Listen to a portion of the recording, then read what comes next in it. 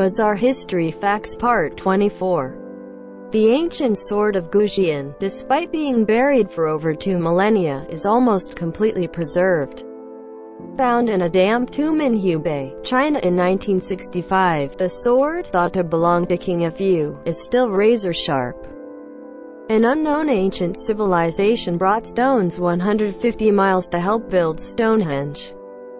An early European people known only as the Bell-Beaker civilization likely moved the bluestones, which each weigh 4 tons, to the Wiltshire, England monument sometime between 2600 and 1600 BC.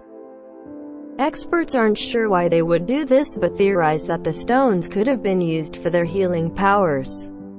The ancient Egyptians invented toothpaste. It was made of rock salt, pepper, mint, and dried iris flowers.